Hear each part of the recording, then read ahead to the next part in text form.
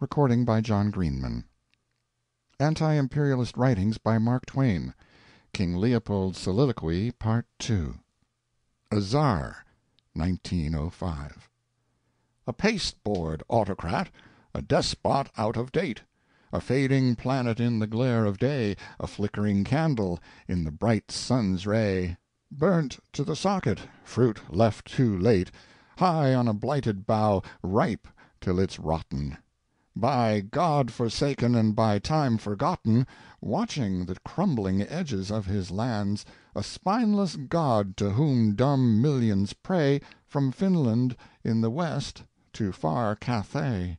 Lord of a frost-bound continent he stands, her seeming ruin his dim mind appalls, and in the frozen stupor of his sleep he hears dull thunders pealing as she falls, and mighty fragments dropping in the deep. Note: B. H. Nadal in the New York Times. End of note. It is fine, one is obliged to concede it. It is a great picture, and impressive. The mongrel handles his pen well. Still, with opportunity, I would flay him. A spineless god. It is the Czar to a dot, a god, and spineless. A royal invertebrate, poor lad, soft-hearted and out of place. A spineless god to whom dumb millions pray. Remorselessly correct, concise, too, and compact. The soul and spirit of the human race compressed into half a sentence. On their knees, 140,000,000, on their knees to a little tin deity. Massed together, they would stretch away and away and away across the plains, fading and dimming and failing in a measureless perspective. Why, even the telescope's vision could not reach to the final frontier of that continental spread of human servility. Now why should a king value the respect of the human race? It is quite unreasonable to expect it. A curious race, certainly.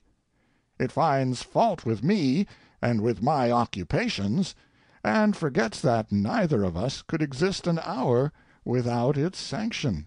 It is our confederate and all-powerful protector. It is our bulwark, our friend, our fortress. For this it has our gratitude, our deep and honest gratitude, but not our respect. Let it snivel and fret and grumble if it likes. That is all right. We do not mind that. Turns over leaves of a scrapbook, pausing now and then to read a clipping and make a comment. The poets, how they do hunt that poor Czar. French, Germans, English, Americans, they all have a bark at him. The finest and capablest of the pack, and the fiercest, are Swilburne, English, I think, and a pair of Americans, Thomas Bailey Eldridge and Colonel Richard Watterson Gilder of the sentimental periodical called Century Magazine and Louisville Courier-Journal. They certainly have uttered some very strong yelps. I can't seem to find them. I must have mislaid them. If a poet's bite were as terrible as his bark, why, dear me, but it isn't. A wise king minds neither of them, but the poet doesn't know it. It's a case of little dog and lightning express. When the Czar goes thundering by, the poet skips out and rages alongside for a little distance, then returns to his kennel, wagging his head with satisfaction, and thinks he has inflicted a memorable scare, whereas nothing has really happened. The Czar didn't know he was around. They never bark at me. I wonder why that is.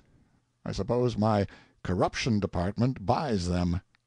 That must be it. For certainly I ought to inspire a bark or two. I'm rather choice material, I should say. Why, here is a yelp at me. Mumbling a poem. What gives thee holy right to murder hope and water ignorance with human blood? From what high universe-dividing power drawest thou thy wondrous ripe brutality? Oh, horrible! Thou God, who seest these things, help us to blot this terror from the earth. No, I see it is to the Czar. Note: Lewis Morgan Sill, in Harper's Weekly. After all. But there are those who would say it fits me, and rather snugly, too. Ripe brutality. They would say the Czar's isn't ripe yet, but that mine is, and not merely ripe, but rotten. Nothing could keep them from saying that. They would think it smart. This terror. Let the Czar keep that name. I am supplied. This long time I have been the monster. That was their favorite. The monster of crime. But now I have a new one. They have found a fossil dinosaur 57 feet long and 16 feet high, and set it up in the museum in New York and labeled it Leopold II. But it is no matter. One does not look for manners in a republic. That reminds me. I have never been caricatured. Could it be that the corsairs of the pencil could not find an offensive symbol that was big enough and ugly enough to do my reputation justice? After reflection. There is no other way. I will buy the dinosaur and suppress it. Rests himself with some more chapter headings. Reads: More mutilation of children. Hands cut off. Testimony of American missionaries. Evidence of British missionaries. It's all the same old thing, tedious repetitions and duplications of shop-worn episodes, mutilations, murders, massacres, and so on, till one gets drowsy over it. Mr. Morell intrudes at this point and contributes a comment which he could just as well have kept to himself, and throws in some italics, of course. These people can never get along without italics. It is one heart-rending story of human misery from beginning to end, and it is all recent, meaning 1904 and 1905. I do not see how a person can act so. This Morell is a king's subject, and reverence for monarchy should have restrained him from reflecting upon me with that exposure. This Morell is a reformer, a Congo reformer. That sizes him up. He publishes a sheet in Liverpool called the West African Mail, which is supported by the voluntary contributions of the sap-headed and soft-hearted, and every week it steams and reeks and festers with up-to-date Congo atrocities of the sort detailed in this pile of pamphlets here. I will suppress it. I suppressed a Congo atrocity book there after it was actually in print. It should not be difficult for me to suppress a newspaper. Studies some photographs of mutilated negroes, throws them down, sighs. The Kodak has been a sore calamity to us. The most powerful enemy that has confronted us, indeed. In the early years we had no trouble in getting the press to expose the tales of the mutilations as slanders, lies, inventions of busybody American missionaries and exasperated foreigners who had found the open door of the Berlin Congo Charter closed against them when they innocently went out there to trade, and by the press's help we got the Christian nations everywhere to turn an irritated and unbelieving ear to those tales and say hard things about the tellers of them. Yes, all things went harmoniously and pleasantly in those good days, and I was looked up to as the benefactor of a downtrodden and friendless people. Then all of a sudden came the crash, that is to say, the incorruptible Kodak, and all the harmony went to hell. The only witness I have encountered in my long experience that I couldn't bribe. Every Yankee missionary and every interrupted trader sent home and got one, and now, oh, well, the pictures get sneaked around everywhere, in spite of all we can do to ferret them out and suppress them. 10,000 pulpits and 10,000 presses are saying the good word for me all the time, and placidly and convincingly denying the mutilations. Then that trivial little kodak that a child can carry in its pocket gets up, uttering never a word, and knocks them dumb. What is this fragment? Reads, "But enough of trying to tally off his crimes. His list is interminable. We should never get to the end of it. His awful shadow lies across his Congo Free State, and under it an unoffending nation of 15,000,000 is withering away and swiftly succumbing to their miseries. It is a land of graves. It is the land of graves. It is the Congo Free Graveyard. It is a majestic thought, that is, this ghastliest episode in all human history is the work of one man alone, one solitary man, just a single individual, Leopold, King of the Belgians. He is personally and solely responsible for all the myriad crimes that have blackened the history of the Congo State. He is sole master there. He is absolute. He could have prevented the crimes by his mere command. He could stop them today with a word. He withholds the word for his pocket's sake. It seems strange to see a king destroying a nation and laying waste a country for mere sordid money's sake, and solely and only for that. Lust of conquest is royal. Kings have always exercised that stately vice. We are used to it. By old habit we condone it, perceiving a certain dignity in it. But lust of money, lust of shillings, lust of nickels, lust of dirty coin, not for the nation's enrichment but for the king's alone, this is new. It distinctly revolts us. We cannot seem to reconcile ourselves to it. We resent it. We despise it. We say it is shabby, unkingly, out of character. Being democrats, we ought to jeer and jest. We ought to rejoice to see the purple dragged in the dirt. But, well, account for it as we may, we don't.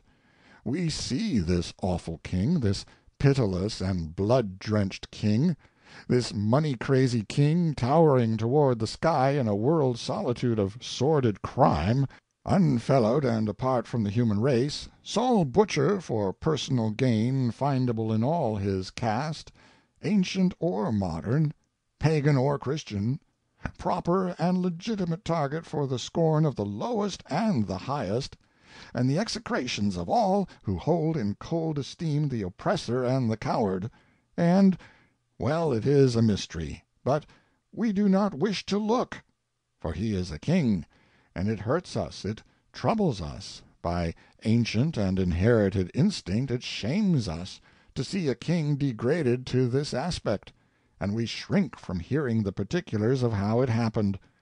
We shudder and turn away when we come upon them in print. Why, certainly, that is my protection, and you will continue to do it. I know the human race. An original mistake. This work of civilization is an enormous and continual butchery. All the facts we brought forward in this chamber were denied at first most energetically, but later, little by little, they were proved by documents and by official texts. The practice of cutting off hands is said to be contrary to instructions, but you are content to say that indulgence must be shown, and that this bad habit must be corrected little by little, and you plead, moreover, that only the hands of fallen enemies are cut off, and that if hands are cut off, enemies not quite dead, and who, after recovery, have had the bad taste to come to the missionaries and show them their stumps, it was due to an original mistake in thinking that they were dead. From Debate in Belgian Parliament, July, 1903. Supplementary. Since the first edition of this pamphlet was issued, the Congo story has entered upon a new chapter. The King's Commission concedes the correctness of the delineation contained in the foregoing pages. It affirms the prevalence of frightful abuses under the King's rule. For 8 months the King held back the report, but his commissioners had been too deeply moved by the horrors unfolded before them in their visit to the Congo State, and the testimony presented to them had reached the world through other sources. The digest of the report, as forwarded from Brussels to the European and American press, was skillfully edited, and the report itself does its best to gloss over the King's responsibility for the shame. But the story told in the genuine document is essentially as hideous as anything found in the depositions of plain-speaking missionaries. So the facts are clear, indisputable, undisputed. The train of revilers of missionary testimony, whose roseate pictures of conditions under the King's rule have beguiled the uninformed, hurries out at the wings, and Leopold is left to hold the stage, with the skeleton that refuses longer to stay hidden in his Congo closet. One thing the report omits to do: it does not brand or judge the system out of which the foul breed of iniquities has sprung.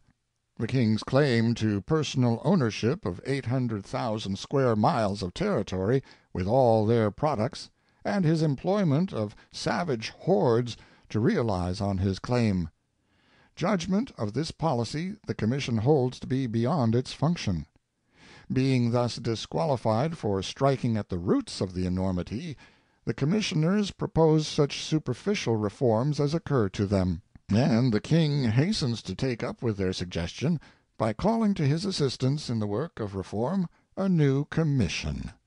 Of this body of 14 members, all but 2 are committed by their past record to defense and maintenance of the King's Congo policy. So ends the King's investigation of himself, doubtless less jubilantly than he had planned, but withal as ineffectively as it was foredoomed to end. One stage is achieved. The next in order is action by the powers responsible for the existence of the Congo State. The United States is one of these. Such procedure is advocated in petitions to the President and Congress, signed by John Wanamaker, Lyman Abbott, Henry Van Dyke, David Starr Jordan, and many other leading citizens. If ever the sisterhood of civilized nations have occasion to go up to The Hague or some other accessible meeting place, a foreordained hour for their assembling has now struck. Some things the report of the King's Commission says. Apart from the rough plantations which barely suffice to feed the natives themselves and to supply the stations, all the fruits of the soil are considered as the property of the State or of the concessionaire societies. It has even been admitted that on the land occupied by them the natives cannot dispose of the produce of the soil except to the extent in which they did so before the constitution of the State. Each official in charge of a station, or agent in charge of a factory, claimed from the natives, without asking himself on what grounds, the most divers imposts in labor or in kind, either to satisfy his own needs and those of his station, or to exploit the riches of the domain. The agents themselves regulated the tax and saw to its collection, and had a direct interest in increasing its amount, since they received proportional bonuses on the produce thus collected. Missionaries, both Catholic and Protestant, whom we heard at Leopoldville, were unanimous in accentuating the general wretchedness existing in the region. One of them said that this system which compels the natives to feed 3,000 workmen at Leopoldville will, if continued for another 5 years, wipe out the population of the district. Judicial officials have informed us of the sorry consequences of the porterage system. It exhausts the unfortunate people subjected to it, and threatens them with partial destruction. In the majority of cases the native must go 1 or 2 days' march every fortnight until he arrives at that part of the forest where the rubber vines can be met with in a certain degree of abundance. There the collector passes a number of days in a miserable existence. He has to build himself an improvised shelter which cannot, obviously, replace his hut. He has not the food to which he is accustomed. He is deprived of his wife, exposed to the inclemencies of the weather and the attacks of wild beasts. When once he has collected the rubber, he must bring it to the state station, or to that of the company, and only then can he return to his village, where he can sojourn for barely more than 2 or 3 days, because the next demand is upon him. It was barely denied that in the various posts of the A.B.I.R. which we visited, the imprisonment of women hostages, the subjection of the chiefs to servile labor, the humiliations meted out to them, the flogging of rubber collectors, the brutality of the black employees set over the prisoners, were the rule commonly followed. According to the witnesses, these auxiliaries, especially those stationed in the villages, convert themselves into despots, claiming the women and the food. They kill without pity all those who attempt to resist their whims. The truth of the charges is borne out by a mass of evidence and official reports. The consequences are often very murderous, and one must not be astonished. If in the course of these delicate operations, whose object it is to seize hostages and to intimidate the natives, constant watch cannot be exercised over the sanguinary instincts of the soldiers, when orders to punish are given by superior authority, it is difficult to prevent the expedition from degenerating into massacres, accompanied by pillage and incendiarism. The United States Government and the Congo State. The International Association of the Congo was recognized by the United States April 22, 1884. 9 months afterward, recognition was secured from Germany and later, successively, from the other European powers. 2 international conferences were held at which the powers constituted themselves guardians of the people of the Congo territory, the association binding itself to regard the principles of administration adopted. In both these conferences the United States government prominently participated. The Act of Berlin was not submitted by the President of the United States for ratification by the Senate because its adoption as a whole was thought by him to involve responsibility for support of the territorial claims of rival powers in the Congo region. The Act of Brussels, with a proviso safeguarding this point, was formally ratified by the United States Senate. Whether we are without obligation to reach a hand to this expiring people, the intelligent reader will judge for himself. Stanley saw neither fortress nor flag of any civilization save that of the United States, which he carried along the arterial watercourse. The first appeal for recognition and for moral support was naturally and justly made to the government whose flag was first carried across the region. Mr. Casson, in the North American Review, February, 1886. This government, at the outset, testified its lively interest in the well-being and future progress of the vast region now committed to your Majesty's wise care, by being the first among the powers to recognize the flag of the International Association of the Congo as that of a friendly state. President Cleveland to King Leopold, September 11, 1885. The recognition by the United States was the birth into new life of the association, seriously menaced, as its existence was, by opposing interests and ambitions. Mr. Stanley, The Congo, Volume 1, page 383.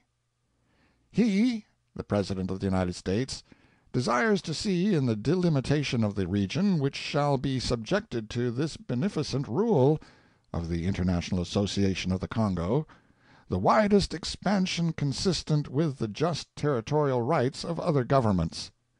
Address of Mr. Casson, U.S. Representative at Berlin Conference, 1884. So marked was the acceptance by the Berlin Conference of the views presented on the part of the United States that Herr von Bunsen, reviewing the action of the conference, assigns after Germany the first place of influence in the conference to the United States. Mr. Casson, in North American Review, February, 1886. In sending a representative to this assembly, the government of the United States has wished to show the great interest and deep sympathy it feels in the great work of philanthropy which the Conference seeks to realize. Our country must feel beyond all others an immense interest in the work of this Assembly. Mr. Terrell, U.S. Representative at Brussels Conference, First Session, November 19, 1889. Mr. Terrell informs the Conference that he has been authorized by his government to sign the General Act adopted by the Conference. The President says that the U.S. Minister's communication will be received by the Conference with extreme satisfaction. Records of Brussels Conference, June 28, 1890.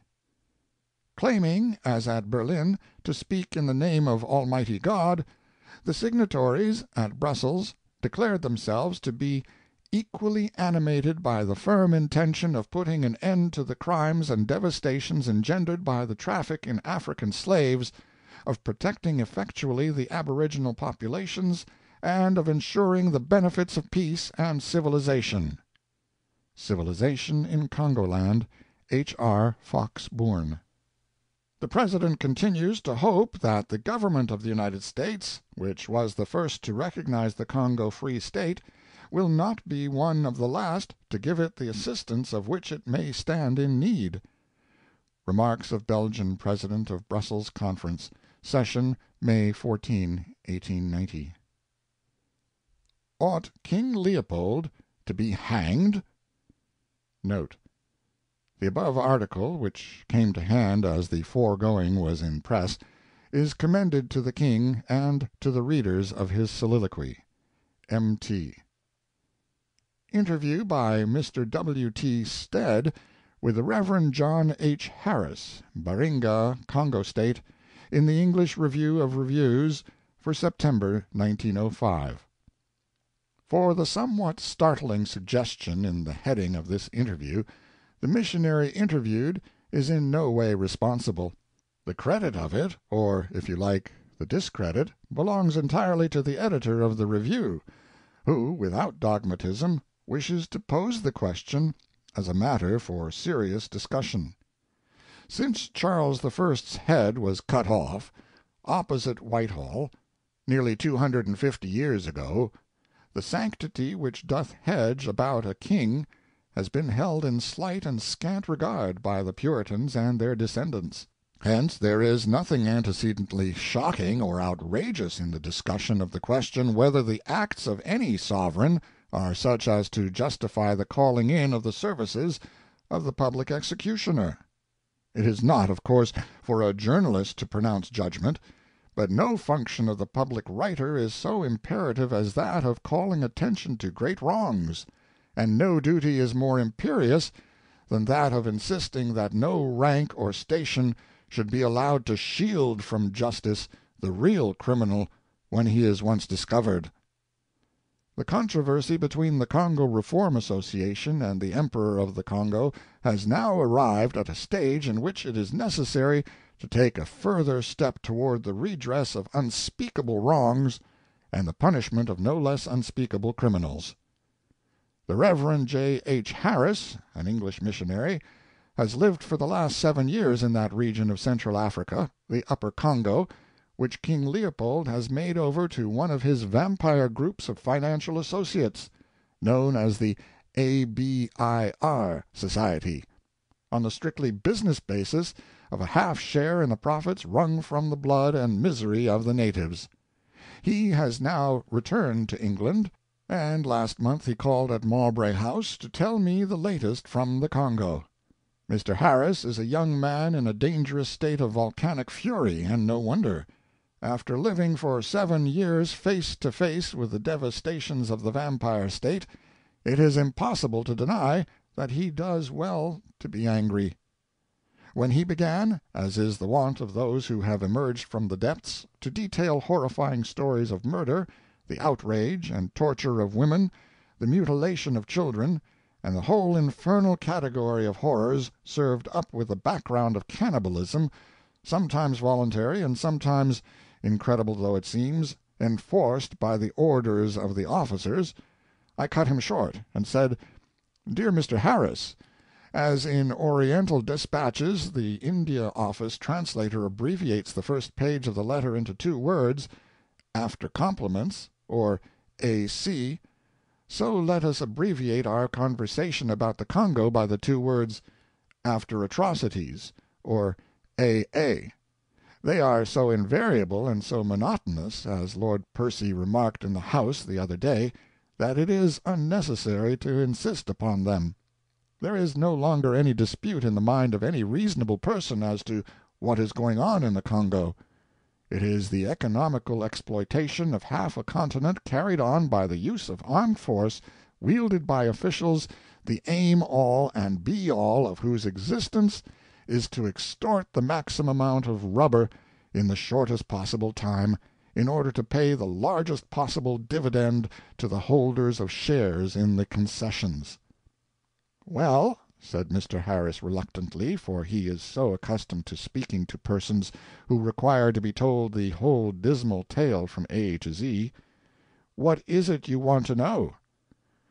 "I want to know," I said, "whether you consider the time is ripe for summoning King Leopold before the bar of an international tribunal to answer for the crimes perpetrated under his orders and in his interest in the Congo State." Mr. Harris paused for a moment, and then said, "That depends upon the action which the King takes upon the report of the Commission, which is now in his hands." "Is that report published?" "No," said Mr. Harris, "and it is a question whether it will ever be published. Greatly to our surprise, the Commission, which every one expected would be a mere blind whose appointment was intended to throw dust in the eyes of the public, turned out to be composed of highly respectable persons who heard the evidence most impartially, refused no bona fide testimony produced by trustworthy witnesses, and were overwhelmed by the multitudinous horrors brought before them, and who, we feel, must have arrived at conclusions which necessitate an entire revolution in the administration of the Congo." "Are you quite sure, Mr. Harris," I said, "that this is so?" "Yes," said Mr. Harris, "quite sure. The Commissioner impressed us all in the Congo very favorably. Some of its members seemed to us admirable specimens of public-spirited, independent statesmen. They realized that they were acting in a judicial capacity. They knew that the eyes of Europe were upon them, and, instead of making their inquiry a farce, they made it a reality, and their conclusions must be, I feel sure, so damning to the State that if King Leopold were to take no action but to allow the whole infernal business to proceed unchecked, any international tribunal which had powers of a criminal court would, upon the evidence of the Commission alone, send those responsible to the gallows." "Unfortunately," I said, "at present the Hague Tribunal is not armed with the powers of an international assize court, nor is it qualified to place offenders, crowned or otherwise, in the dock. But don't you think that in the evolution of society the constitution of such a criminal court is a necessity?" "It would be a great convenience at present," said Mr. Harris, "nor would you need one atom of evidence beyond the report of the Commission to justify the hanging of whoever is responsible for the existence and continuance of such abominations." "Has anybody seen the text of the report?" I asked. "As the Commission returned to Brussels in March, some of the contents of that report are an open secret. A great deal of the evidence has been published by the Congo Reform Association. In the Congo the Commissioners admitted 2 things: first, that the evidence was overwhelming as to the existence of the evils which had hitherto been denied, and secondly, that they vindicated the character of the missionaries. They discovered, as any one will who goes out to that country, that it is the missionaries and the missionaries alone who constitute the permanent European element. The Congo State officials come out ignorant of the language, knowing nothing of the country, and with no other sense of their duties beyond that of supporting the concession companies in extorting rubber. They are like men who are dumb and deaf and blind, nor do they wish to be otherwise.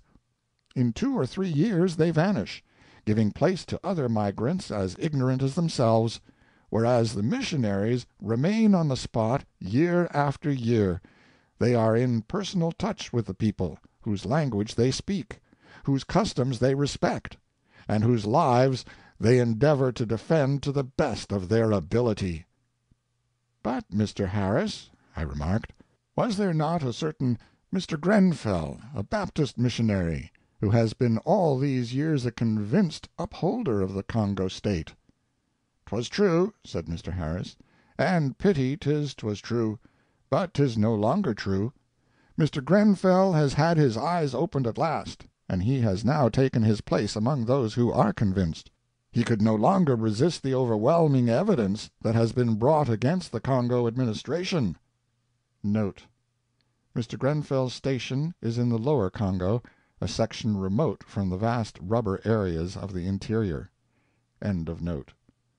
"Was the nature of the Commissioner's report," I resumed, "made known to the officials of the State before they left the Congo?" "To the head officials, yes," said Mr. Harris. "With what result?" "In the case of the highest official in the Congo, the man who corresponds in Africa to Lord Curzon in India, no sooner was he placed in possession of the conclusions of the Commission than the appalling significance of their indictment convinced him that the game was up, and he went into his room and cut his throat. I was amazed on returning to Europe to find how little the significance of this suicide was appreciated. A paragraph in the newspaper announced the suicide of a Congo official. None of those who read that paragraph could realize the fact that that suicide had the same significance to the Congo that the suicide, let us say, of Lord Milner would have had if it had taken place immediately on receiving the conclusions of a royal commission sent out to report upon his administration in South Africa." "Well, if that be so, Mr. Harris," I said, "and the Governor-General cuts his throat rather than face the ordeal and disgrace of the exposure, I am almost beginning to hope that we may see King Leopold in the dock at The Hague after all."